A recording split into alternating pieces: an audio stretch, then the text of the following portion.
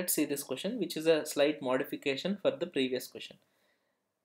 Here we need to construct a minimal finite automata that accepts binary strings whose integer equivalent is congruent to 2 mod 3.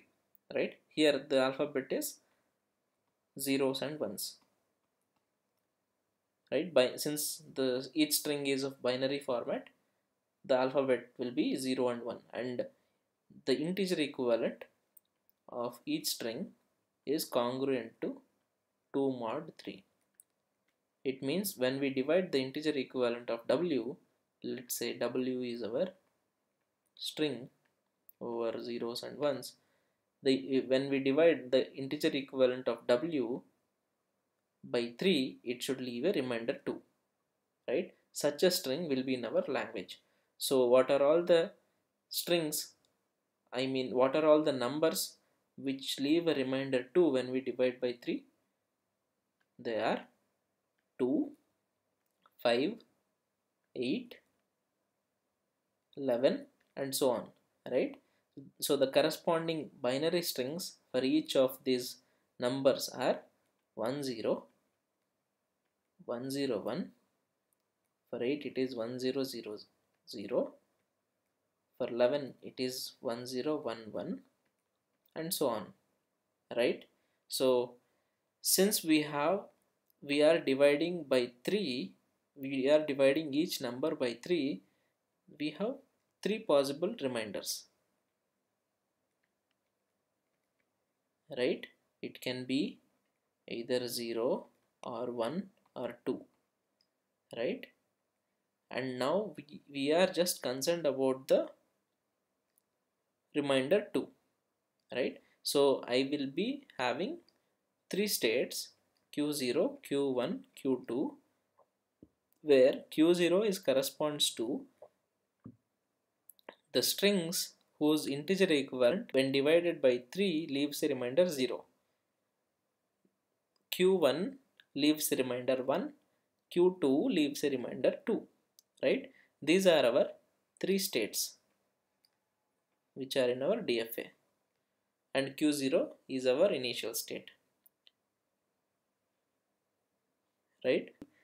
So what are all the numbers which leave remainder 0 when we divide by 3? They are 0, 3, 6, 9, right, and so on. Right? So the corresponding binary string is 0. For 3 it is 1, 1, for 6 it is 1, 1, 0, for 9 it is 1, 0, 0, 1 and so on. Right? Similarly, what are all the numbers which leave a remainder 1 when divisible by 3? They are 1, 4, 7, 10 and so on. Right? The corresponding binary strings are 1, 1, 0, 0, 1, 1, 1, 1, 0, 1, 0 and so on. Similarly, the numbers which leave a remainder 2 when divided by 3 are 2, 5, 8, 11 and so on. Right? So this is 1, 0, this is 1, 0, 1, this is 1, 0, 0, 0, this is 1, 0, 1, 1 and so on. Right? So all these numbers are in our language. All these strings are in our language. So when I reach Q2, I should accept this. Right? So Q2 will be our final state. Let's draw all the transitions for each of these states over zeros and ones. So on seeing 0, no matter how many zeros I see, when divided by 3, it will leave a remainder 0. Right? So no matter how many zeros I see, I will be in Q0 itself. Right? If I see 1 at Q0, I will go to Q1 because it leaves a remainder 1. Right? Q1 when divided by 3, it leaves a remainder 1. So we go to Q1. Now Q0 is complete. From Q1, how did I reach Q1? On seeing 1, right? So from Q1, if I see a 0, so the integer equivalent of this binary string is 2, right? When we divide 2 by 3, it leaves a remainder 2. So on seeing 0 from Q1, I will go to Q0, right? Now, if I see 1 at Q1, right? If I see 1 at Q1, this is a binary string, and what is the integer equivalent of 1 1? It is 3, right? So when we divide 3 by 3, it leaves a remainder 0. So on seeing 1 from Q1, I will go to Q0, right? Now Q1 is done. Now coming to Q2. How did we reach Q2? On seeing 1 0, right? If I see 0 at Q2, this is equivalent to 4, right? 4 when divisible by 3, it leaves a remainder 1. So on seeing 0, I will go to Q1 from Q2. What if I see 1 at Q2? 1 at Q2. So the integer equivalent of 101 is 5. When divided by 3, it leaves a remainder 2. So since the remainder is 2, I will be in Q2 itself on seeing 1, right? Now I can see Q0, Q1, Q2, all these 3 states are complete. All these states have transitions over zeros and ones. So this is our DFA.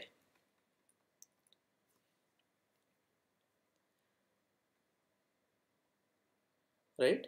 You can check any string which is in the language will be accepted by this DFA.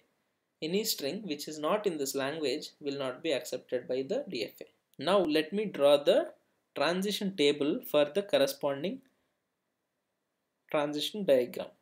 So every finite automata can be represented by two ways. Either it can be transition diagram, which we have already drawn, and it can also be represented with state transition table.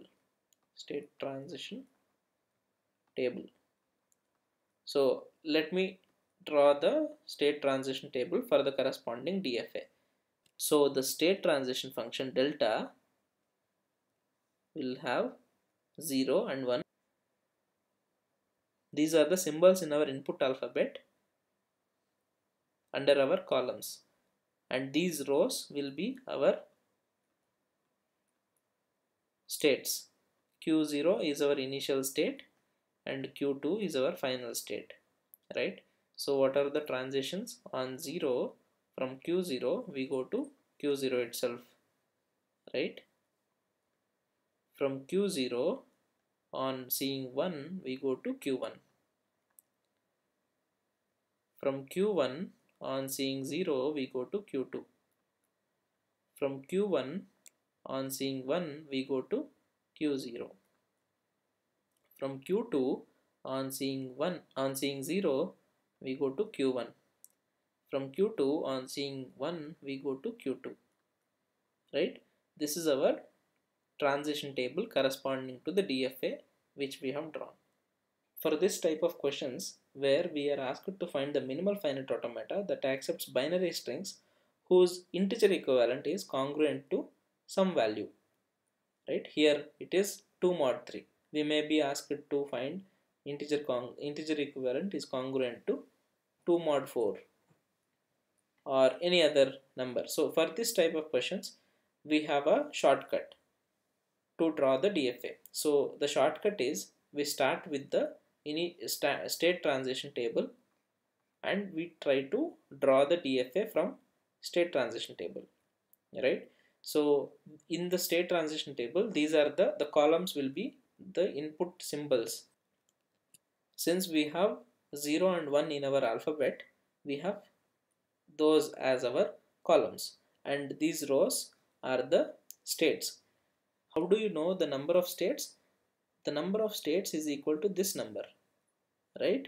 So here we were asked to divide the integer equivalent with 3 So we had three states, right? We had q0, q1, q2 corresponding to the reminders which when we divide a number with 3, right?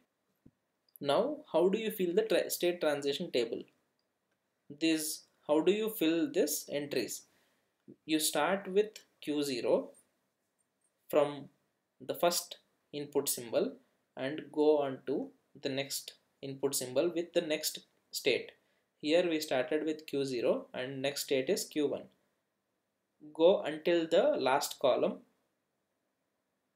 and come back to the first column with the next symbol. If you end up at q1, the next symbol is q2. Write it at the first column, and then it is like q0, q1, q2. Since we are done with the states, we again start with q0 and then go on to write q1, q2 like this, right? Let me explain this shortcut with another example.